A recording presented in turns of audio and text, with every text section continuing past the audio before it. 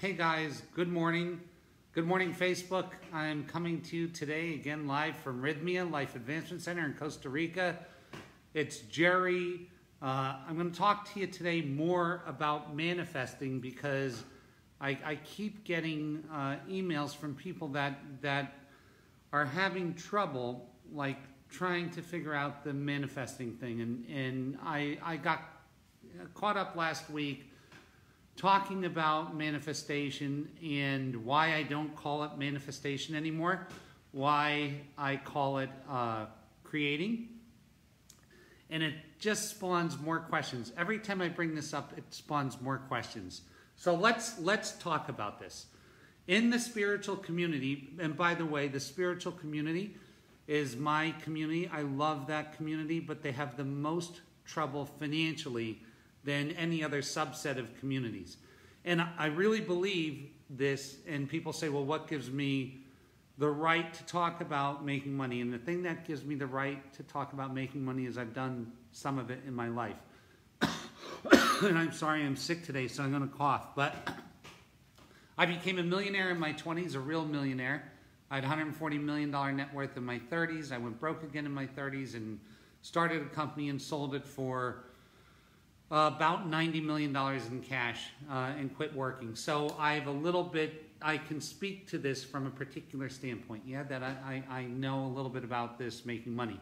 Now, the spiritual community, and I don't have to fight with you over this, most people know it, is a sub-community that has a lot of problems with making money. And it's because there's so many false beliefs that go around in this community that aren't in other communities. So what's some of the false beliefs? One of the things that I find the most interesting is the word manifestation itself. It's a word that shouldn't be used or shouldn't be used. What should really be used is creation. Because manifestation makes one believe more like bewitched, that they wiggle their nose and then the car that they want appears, or they wiggle their nose and then the house that they want appears. And in real life, it's much, much, much different. So this is really how things work. That's the first thing. The second word that confuses people is flow. So I see a lot of my spiritual friends all the time say, oh my God, it looks like he's working so hard. He's doing it the wrong way. He should be in flow. And you know what I say to that? That's pure bullshit. It's the same people that say that are constantly trying to borrow money from other people. Because they're looking for this easy way. This way to be in flow, and in truth, in real, unadulterated truth, this is how it works. That you spend a lot of time building your house, and you spend time building your house and building your house and building your house. And then one day when your house is built, there's only one thing left for you to do, and that's maintain your house. And maintaining your house looks easy from the outside. The reason it looks easy is because people didn't see the years it took for you to build your house, right? So if you go back and analyze every single overnight success story, there's this huge time where they were building their house and building their house. And here's what gets confusing. You may be building your house in sunny times like today, and you're out there building your house and the guy next to you is laying down, catching some rays and saying, hey, you're doing it the wrong way. But then the rainy day comes and you're inside your house and he's outside of his house. He doesn't have one. And all of a sudden the sentiment changes. But it changes for you when you're too late. So here's the question. Here's the question, and this all comes back to merging your soul. This all comes back to being true and real. How can I tell if I'm on the wrong path or if I'm just building my house? And there's only one way to tell. If you feel it in here that you're doing the thing that you should be doing, you're on the right path. If you don't feel it in here, and let's say you're doing something, I'm just going to pick random stuff. I'm selling stock, and I hate selling stock. But I'm doing it because one day I want to build this house. Then you're going to build a house that you don't want to live in. Here's the worst thing, to spend 10 years building your house. And it's a It's a house that provides comfort and shelter from the rain and all this stuff, but you don't like it. Now you're stuck in a house that you can't leave because it owns you. Oh my God, what a terrible thing. So be really, really careful that the house you're building is the house you love. Because you're going to have to retire in it. You're going to have to live there, right? You're building your shelter. So I'm going to tell you some earmarks of this thing. If you're building it and there's a part of you that knows while you're doing it that it's not what you should be doing, get the fuck out. Build something else. But if you're building it and you know it's right, and the universe is sending you some messages of testing you, so this is how you get tested when you're building your house. You get tested by plagues and fires and all kinds of shit. But you feel it in here and you stick with it. And you're telling the universe, yes, it's mine. And I'm sticking with it. That I get given the end result. Because if it's mine, it's mine. And if I feel it, it's mine. Now, if I build that house and I finally get done and it's providing these things for me,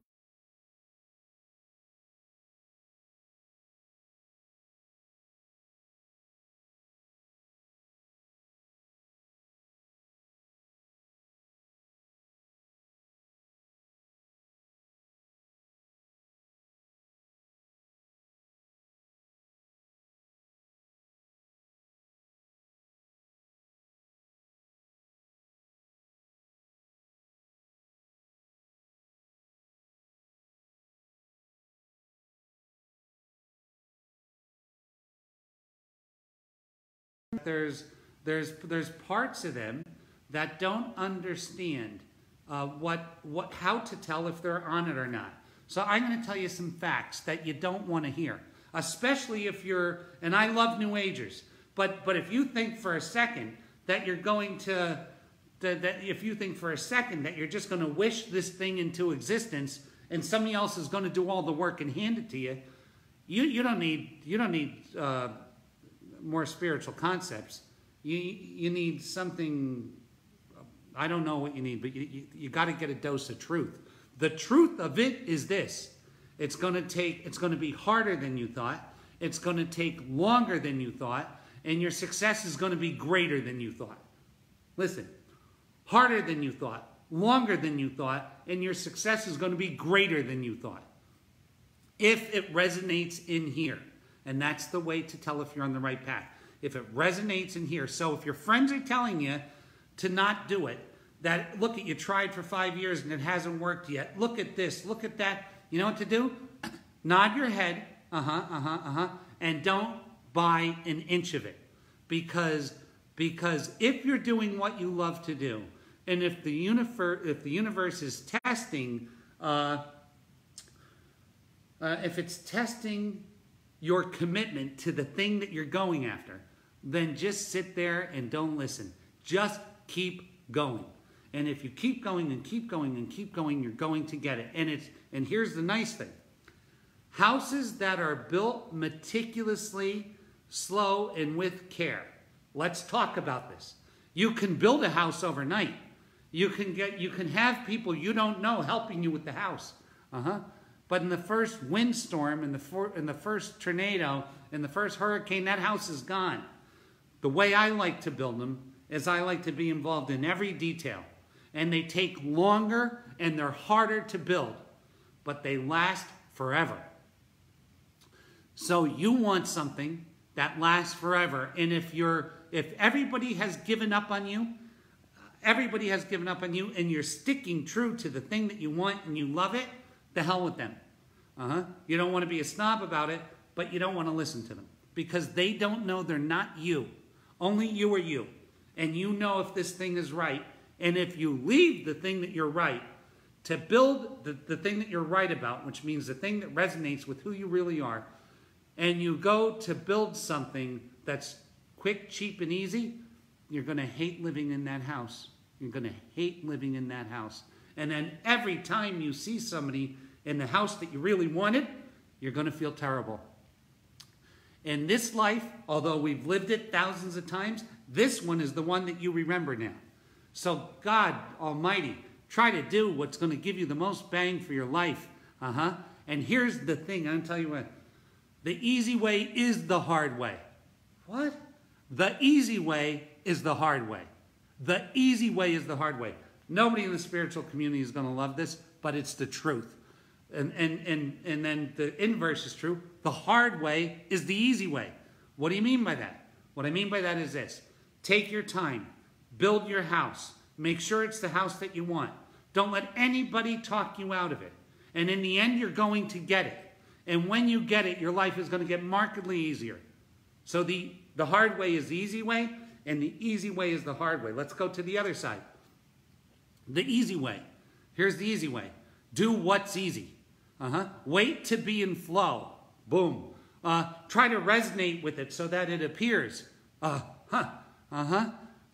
the lottery. Do these things. That's easy. And guess where 75% of all lottery winners are bankrupt within 3 years. It's not the way to go. It's not the way to go. The way to go is the hard way. And the hard way is easy. The hard way is easy. So please stick with this shit. If you're on the right horse, if you feel like, oh my God, this is my life's calling, this is what I want to do, this is what I'm supposed to do, then stick with it. So what if hardship comes? The universe will always test your resolve. It's part of nature. When you look at a river that carved its way through a mountain, persistence is what did it. And your persistence is what counts. And your persistence is what's godlike. And when you come to Rythmia, we run this place in Costa Rica, when you come here and you get crystal clear, then all of this makes sense. All of this makes sense, right? Because you get here and all of a sudden the bullshit is out of your life. And what is the bullshit? The bullshit is and I don't dislike anybody because they're making a living, but a lot of the more slippery thought leaders that tell you don't have to do anything. You know why? If I'm selling you something that tells you you don't have to do anything, then you like it, you listen to it, and you gain followers. That ain't me. That ain't me, because it's a lie. So I don't care. Listen, I don't want to mislead one person, let alone tens of thousands, right?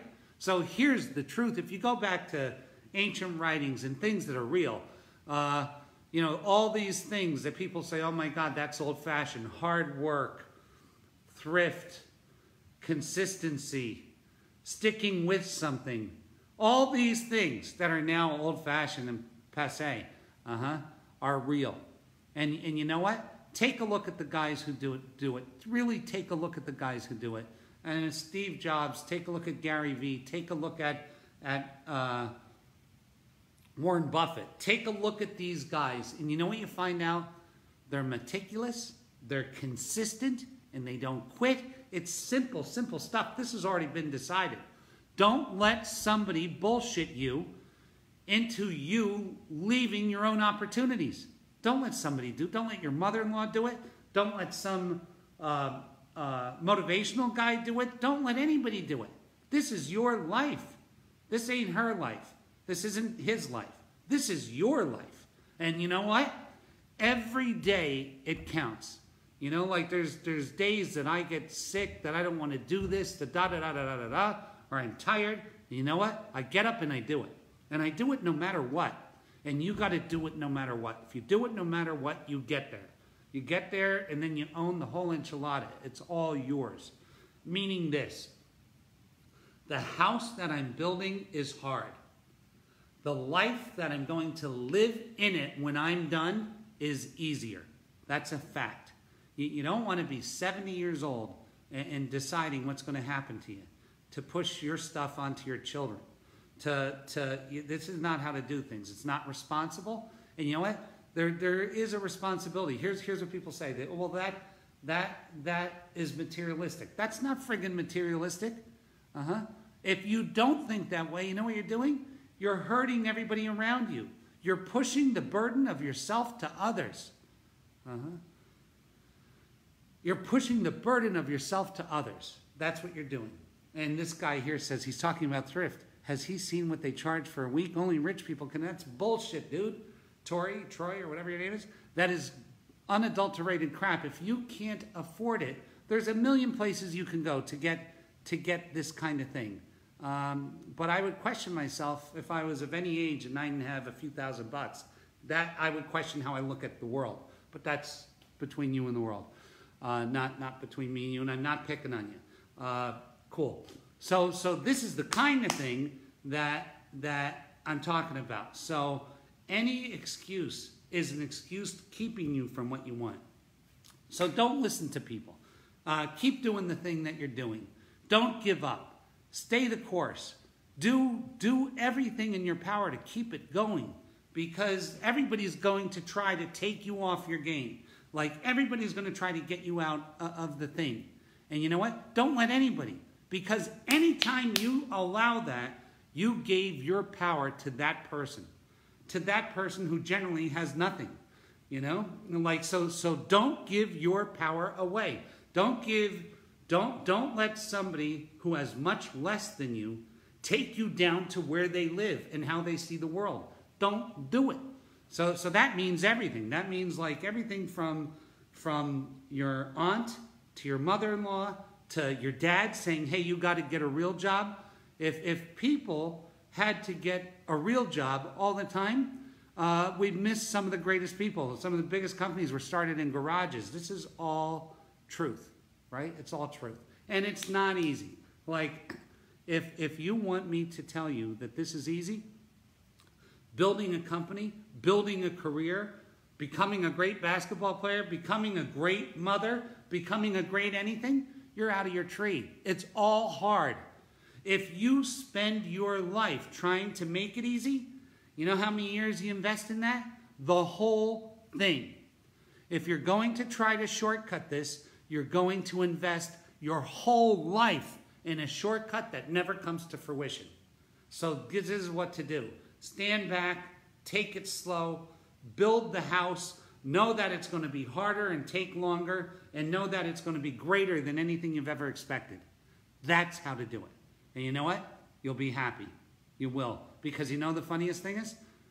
Working in that way, meticulous, conscientious, and well thought out, is pretty enjoyable shit. And I'm not kidding you. So please, by all means, give this a try. And listen, I started out broke like everybody, and I mean broke. Broke beyond what broke is. I slept on tables like I was broke. So don't tell me that you can't do it, and don't tell me that the opportunity is not available. It's all here for anybody who wants it. And please come to Rythmia. And if you want a shortcut, come here. Does it cost money? Absolutely fucking right it does. It does. Does it cost a lot of money? Not if you ask the people who've been here. They'd say it's the cheapest thing they ever bought in their life. Go ahead. There's only 550 of them on TripAdvisor talking about it. That's the best value in the world. The reason I'm successful is because I create things of great value. And there is such value in this. There is. And I want you to have it. Speaking of that, a lot of people like coming when it's less busy. And we do have some times that are coming up that are less busy. There's one in March, the 24th through the 31st. And her name is Caroline Muir. She does Tantra Yoga and Divine Feminine work that men can enjoy just like women. More men come to those usually than women, except for Majesty, which is all women. But that is March 24th to 31st of 2019. And we're light that week. Now, here's something else that's happening. When I say that we're light about a week in the future, by the time we get halfway there, we're sold out again. So let's talk about this a second, because there's a big misconception about this going on. There's a misconception in the plant community from people that don't really understand or haven't collected data about how collective energy works. They just don't understand because they've never collected the data. So I'm the first guy in plant medicine that we believe that's collected a mass amount of data. And what we found is this: the more people in ceremony, the higher the miracle rate on an electronic, self-reported basis from the people who stay here. And I have about 16,800 and some odd data points right now. What? Yeah, the bigger the ceremony, the bigger the workshops, the higher the miracle rate, not the reverse. So there's something that, and you can't nail this down to scientifics, but I believe there is something about the collective energy of the group that changes everything. And so please come here, and please, I mean, there's all kinds of ways to do that. The easiest way to shortcut the success thing is to have this soul merger. So please come here, come to Rythmia. I'm going to give you a number. I have to see it back there. 1-866, that's 1-866-936-9446. Please come here. Please dial that number. Please book your trip. It's really, really, really a cool place. And I'm not the only guy saying it. And I'm not saying it because it's mine. I'm saying it because it's everybody's, and it's a place of tremendous healing, the greatest healing in the world. That's why we have board members like Dr. Gabor Mate and Graham Hancock. You know, you don't get a board of directors like that if the place isn't good. And that's why we have guest speakers like Michael Beckwith, Panache Desai. I mean, these guys are amazing. Panache was here last week, and the energy was so high in the Maloka, I thought it was going to fly up into the air. Crazy. So please, guys, please come. If you have questions about what medicines you can take and you can't take, just call that number. There's no charge. It's 1-866-936-9446. And whatever you do today, don't give up on your dream. Don't give up on doing the thing that you love to do. And don't let anybody talk you out of it. God bless you guys. Have a great week. And we love you. And hopefully we're going to see you at Rythmia soon. God bless you. God keep you. Cheers.